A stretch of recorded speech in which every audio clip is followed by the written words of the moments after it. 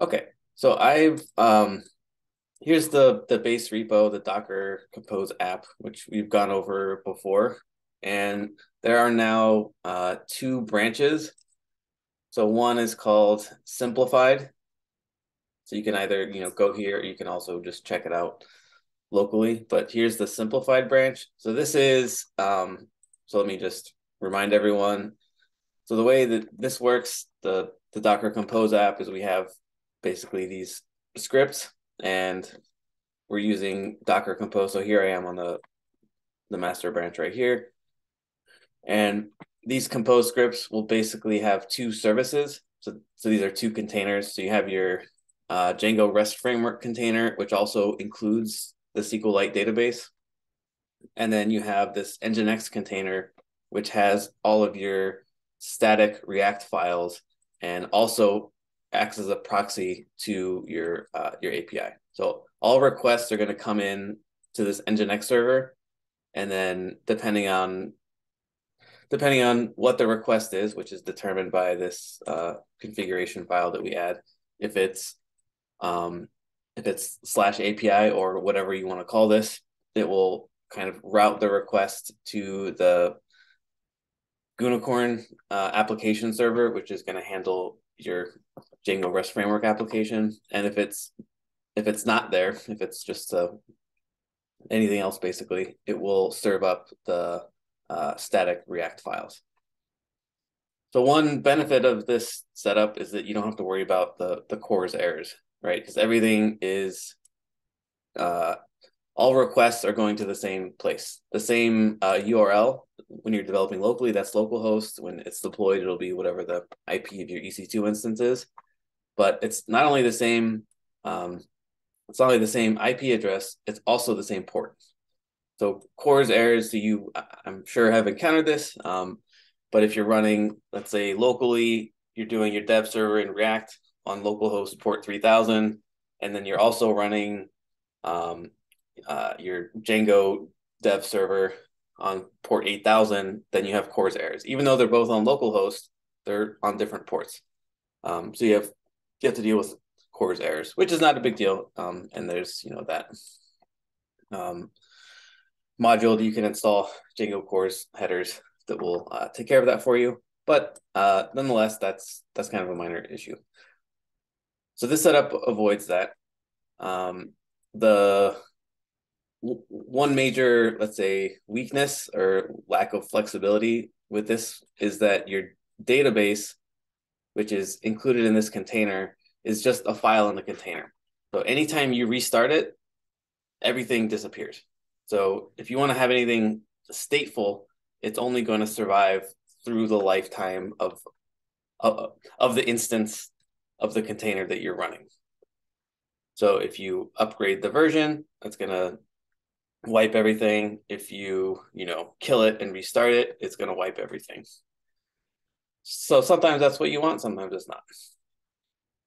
And then also these other branches. So there's a simplified branch, which I kind of just did as a doing it for the sake of doing it. I wouldn't necessarily recommend, but this way, this one, let me check out.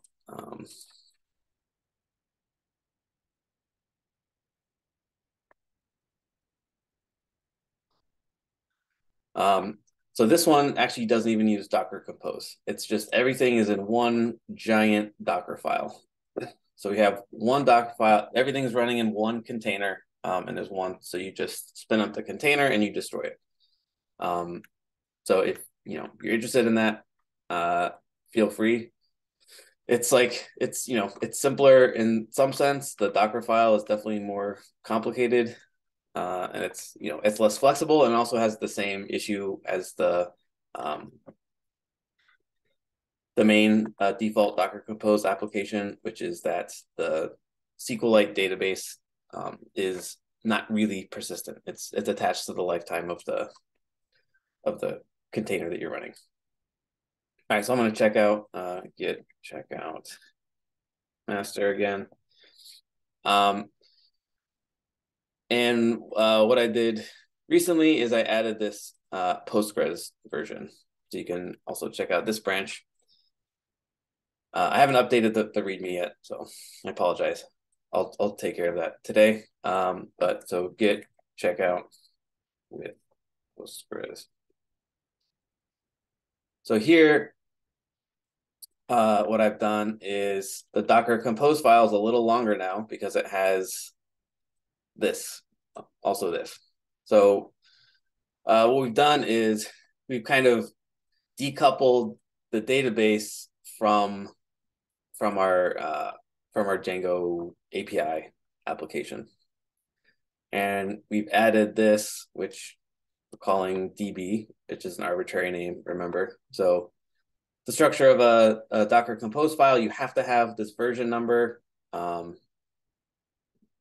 think the current is like 3.9 or something, but I think 3 should just work fine. And then services, you have to have services, and then you have to have at least one service.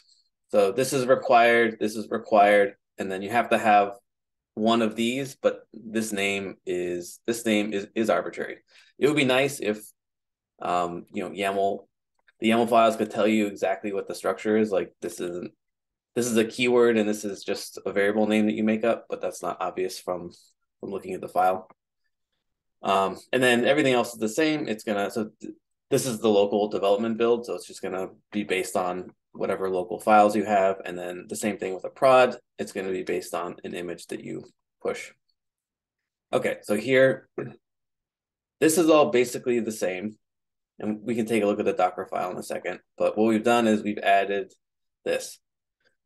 So here, we don't have a separate Docker file for this because we don't have to do very much. So we're just going to pull the image. So we're going to pull Postgres 15. This is somewhat arbitrary choice, but Postgres 15.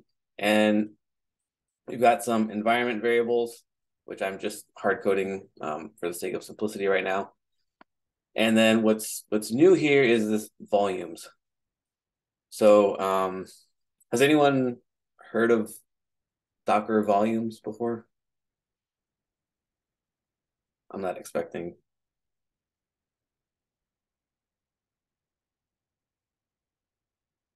Okay, so a Docker volume. So one of the, say, features of Docker is that everything is disposable. So that's kind of the idea. Just like when you create a virtual environment with a Python project, the whole point is that you can create a new one and then dispose of it, and basically nothing else on your computer is affected. So it's really easy to experiment with things and then just get rid of the environment. And once you get it working, then it's good, and then other people can more easily reproduce what you have working. And then containers, that's basically just taking that to the next level. And so one of the drawbacks of that, as I've already mentioned, is that it's totally disposable. So you spin up a container and then you destroy it and everything's gone. It's like it never existed. But sometimes you want stuff to persist, even if you destroy the container. So a very typical example is a database. So if I have an application, right? So I have like a web application, and the web application is stateless. So it doesn't need to keep anything, right? It just handles a request and then processes the request and sends a response, maybe interacts with the database, but it doesn't, like, once that request is done, its job is done. So web applications are typically stateless, but when they interact with databases, and we don't want a database to be stateless. So we want that to persist. And a volume is basically just a mapping. It's an abstract layer, so you don't need to really know the details, but all it is a mapping from the host machine to the container. And the host machine means your laptop when you're running locally. So a volume is just like, we're going to put some data. Docker is going to manage all of this, but we're going to put some data somewhere in your local file system. And we're gonna create a connection between your local file system and this directory on the container. So here, this represents somewhere in the container, and this particular path is determined by Postgres itself. So this is the path that Postgres uses to actually store your data. So /var/lib/PostgreSQL/data. So that's just something you have to know from looking at documentation or just looking it up. But here's where Postgres stores all of its database, like the actual information. And then this is just a name we're giving it. We don't have to worry about it. There's a couple ways to do volumes. One, you could pass it an explicit path somewhere on your local host machine, but we're not going to do that. We're just going to let Docker manage everything, and all we have to do is give it a name. And that way we can use this name later to refer to that. But all a volume is a connection between your local file system and a container.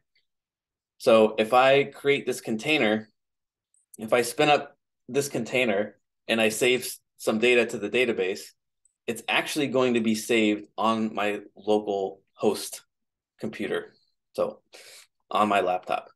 And then if I destroy the container gets destroyed, but the volume doesn't get destroyed. That information is still on my local machine. So if I spin up a new container, as it's spinning up, it's going to say, oh, I need to create a connection between wherever this is. So this is just a variable name. Docker can actually map this name that we give it to a physical location on our computer. And then we create a connection between our local machine here and the container. So that's all a volume is really. It's just a way of keeping data outside of the container itself on the local file machine, and then giving the container access to that spot. Are there any questions about that?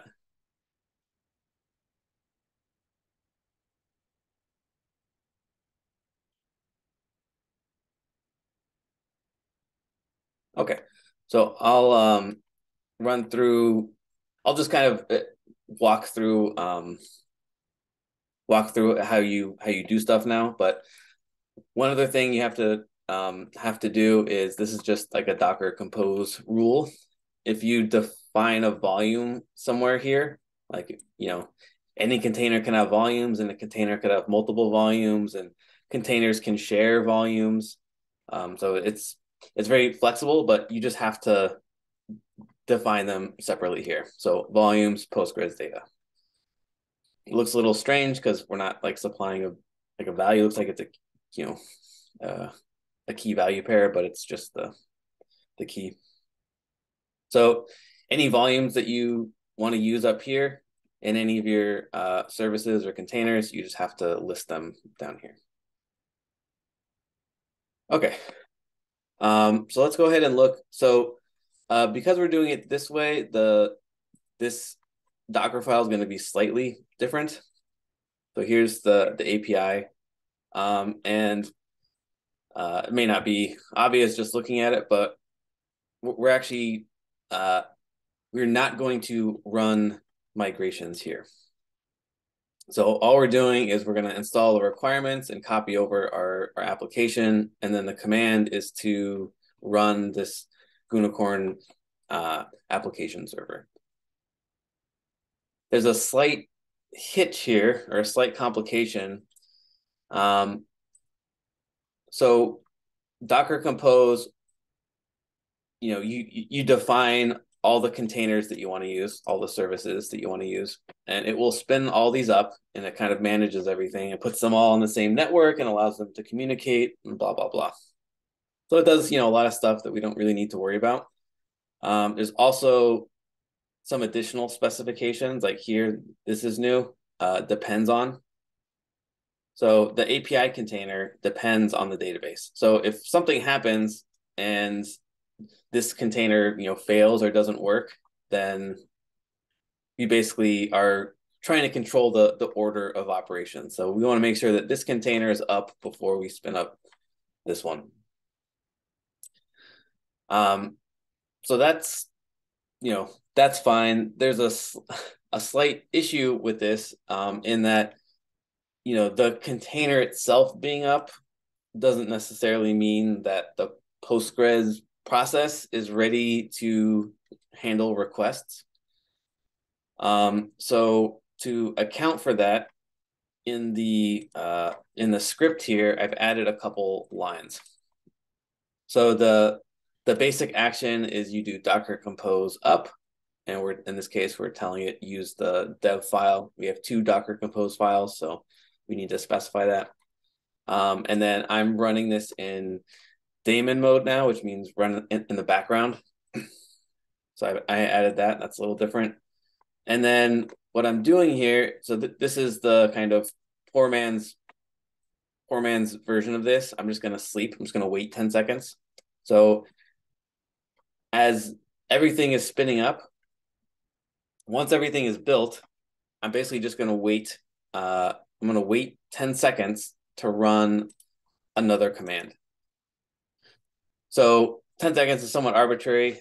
Ideally, you'd want to do something more sophisticated where you're like pulling the Postgres container and making sure that it's ready, but that's more complicated than we need. This will work fine. 5 seconds, I'm sure it would be fine as well, but just to be safe. So I'm going to wait for 10 seconds. After compose has done its thing and everything's up and running, I'm going to wait 10 seconds, and then I'm going to run the migrations. And how you do that is there's this Docker exec. So exec allows you, it's just a basic Docker command. It allows you to run a command inside of a container. So if I'm, on my local machine and I don't think I have any containers running. Yeah, I don't have any containers running, but if I did have one running, I could refer to it by name, Docker exec container name. I'll talk about this in a second. And then whatever command that I want to run in the container. So what I'm doing with these lines is after my Docker compose file runs, I should have 3 containers up. I should have my Django service, the Nginx service, and the database service. They should all be up and running. Then after 10 seconds, I'm going to let the Postgres container do its setup and make sure everything's running. And then I want to execute the migrations. So Docker exec allows you to run a command directly, and then it'll stop. So from here, if I just want to run a one-off command, Docker exec is what you do. So this container name is the default that Docker, it's the default name that Docker Compose will give to my API container. And so API is the Django service. And the name that Docker Compose will give it by default, you can specify this, but I'm just using the default name. So this is based on whatever the root directory is. So in that case, Docker Compose app, but if you have a different directory, then this part will be different. So this is whatever the root directory name is. And then this is the name of the service, in our case, API. And then 1 is just basically it's based on the number of instances of the container that you're running. So in this case, we're only running 1 instance of each container. So all of these are going to be 1, but you could, for example, if your server has lots and lots of traffic, you can have 2 instances of the Nginx container running. So we're not going to worry about scaling or anything like that, but that's where this name comes from. It's derived from the root, the service name, and then the number of containers, basically. So 1, 2, 3. If you have 3 containers, then it would be API app 1, API app 2, etc. Any questions about that?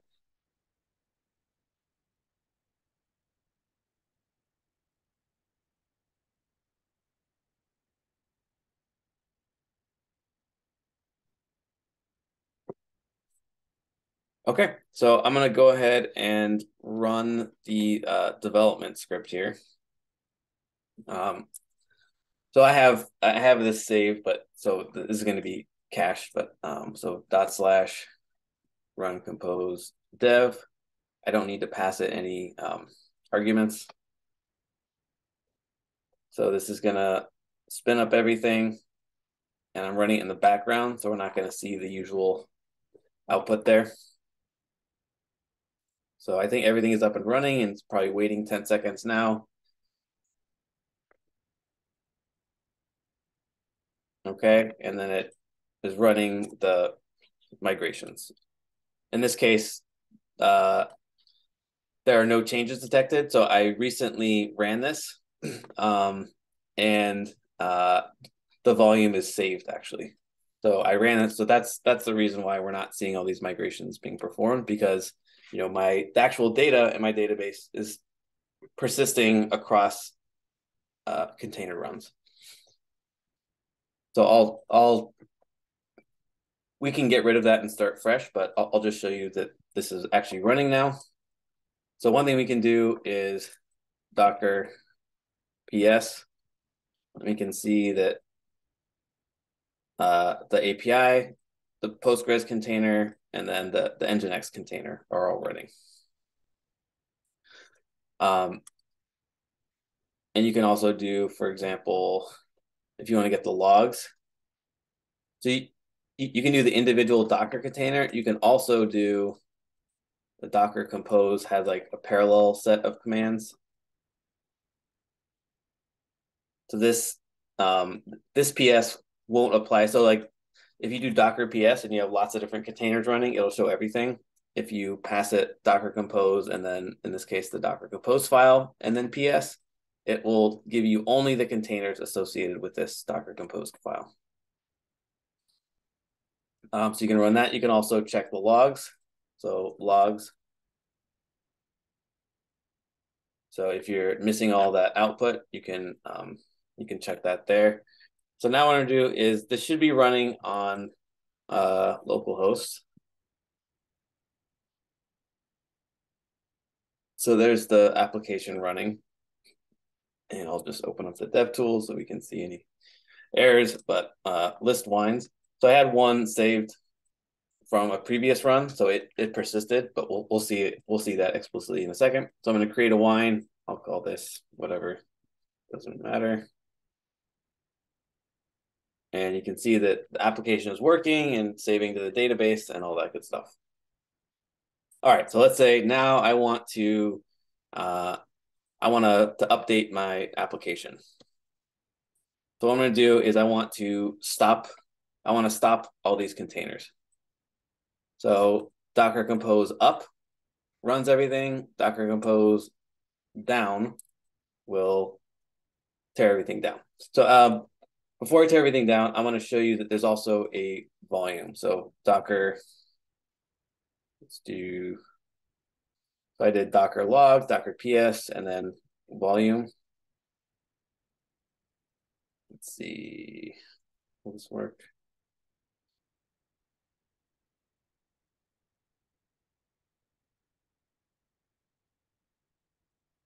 Maybe there's not a volume. Okay, that's fine. I'll just use the regular Docker volume. So here is the volume that got created with this Docker compose file. So we have a volume. So just like we have containers, we also have volumes. So if you want to delete the volume or destroy the volume, you can do that. Okay, so let's see. Oh yeah, so let's spin down our application. So I'm gonna go here and I'm gonna copy this, but instead of up, I'm gonna replace this with down. And one of the nice things about Docker Compose is it will tear down all the containers. It will tear down the network, and optionally, it will tear down the volume. So I'm just going to tear down just the containers. Not I'm going to leave the volume up. So I want to keep the data in my volume.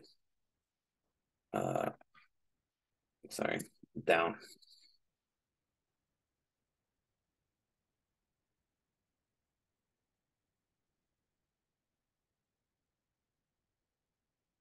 Okay, just take a second, and now everything's down. So it took down the network, which you don't really need to worry about. We're not doing anything complicated with networks right now, but Docker Compose will create a network for all of your containers to run on so that they can talk to each other. And then it destroys these containers. And if I do Docker PS, nothing is running. Now, let's just say I'm not going to actually make a change, but let's say I make a change and then I spin up, I want to run things again. So I'm going to use the script, run compose dev. It's going to spin all of my services up again. It's going to wait 10 seconds and it's going to run migrations. Nothing should be different.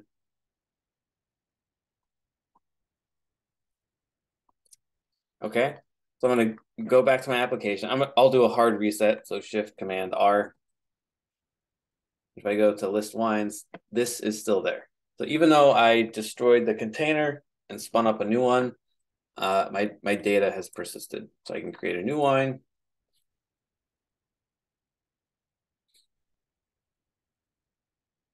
And that also works.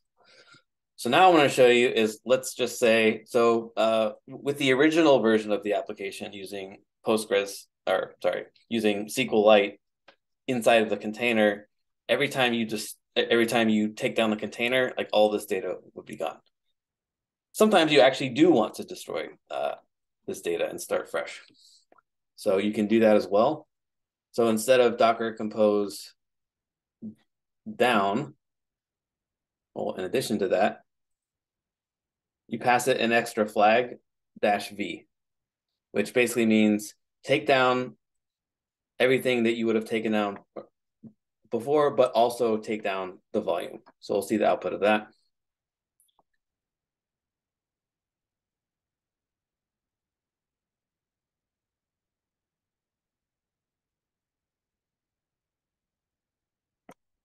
And notice that before we just had these three containers and the volume. Now, or sorry, the three containers and the network. Now we have this volume that's being destroyed.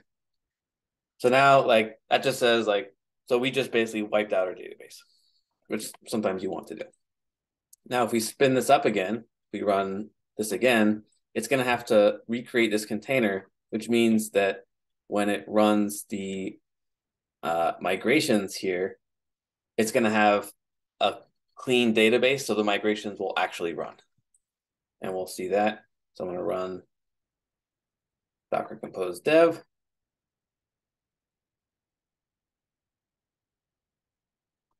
It's going to wait 10 seconds.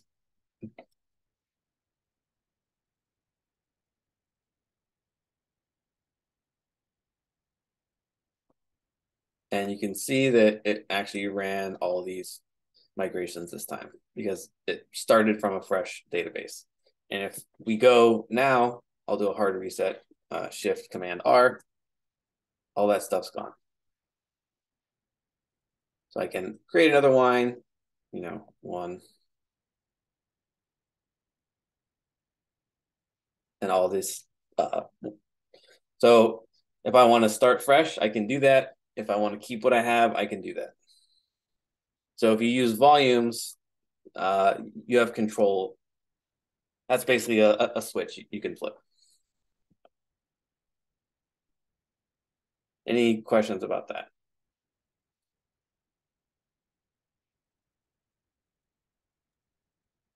Sure, there will be a lot of questions whenever I actually start to implement this, but right now Sure. I Yeah. can't think of any. Yeah. again, so this is the same way. So, you definitely do not, it is definitely not a requirement to use the Postgres container version. It's 100% up to you. If you want to do it, then great. And if you run into issues, I'm happy to help. And if you don't, then that's fine. So this is kind of like like a little extra bonus for those who want it. And then the production deploy is just identical. It's the same thing. Basically the same thing as the other one. You'll have to build and push the images just like before, create a new version number, and then in prod, you'll create your EC2 instance, you SSH in, you set everything up, and then you'll just run this. So it's basically the same exact thing. This also has the -d flags that will run in the background so that it can easily run these commands. And if you do want to see all that stuff, again, you can just do the logs. So if you want to see, here's the database logs. Let me see if we can see the request.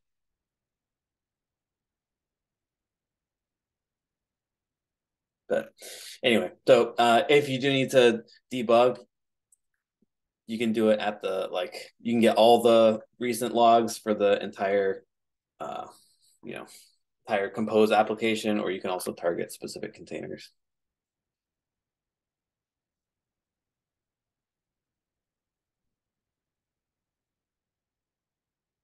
All right. So I'm not going to walk through the deployment because we've seen that a bunch of times, and it's the same as basically the same as the dev. It means that you have to, it will create, if you have dev and the prod, it means you have to Postgres database in your computer, right? Yes. So if you run, since I've run this, I actually have that Postgres database. It exists on my computer. There would be a way to find it, but if you use a variable name like this, you're basically letting Docker manage it.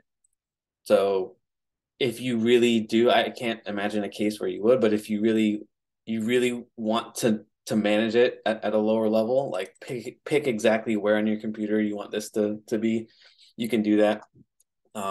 Otherwise, if you give it a name, you're basically saying like, I don't really care where you put it. I just want an easy way to reference it. But yeah, so if you run this, you will have a Postgres database running. Well, not running. You'll have the data for the Postgres database on your actual local machine. It won't affect like your actual Postgres version that you have on your computer. This won't affect that.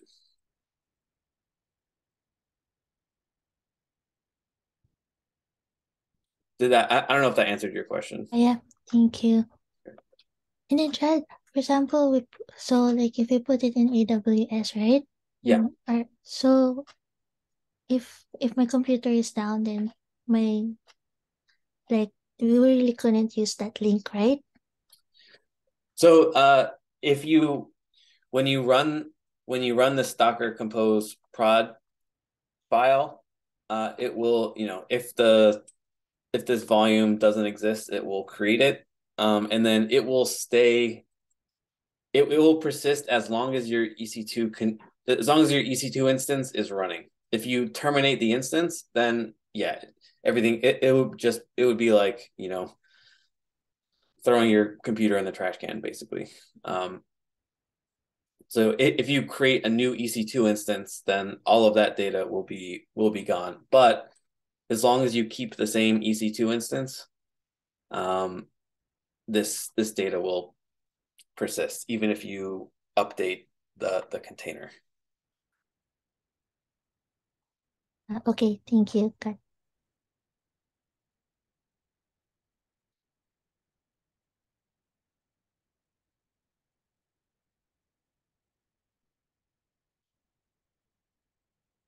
All right. If there are no more questions, I'll stop recording.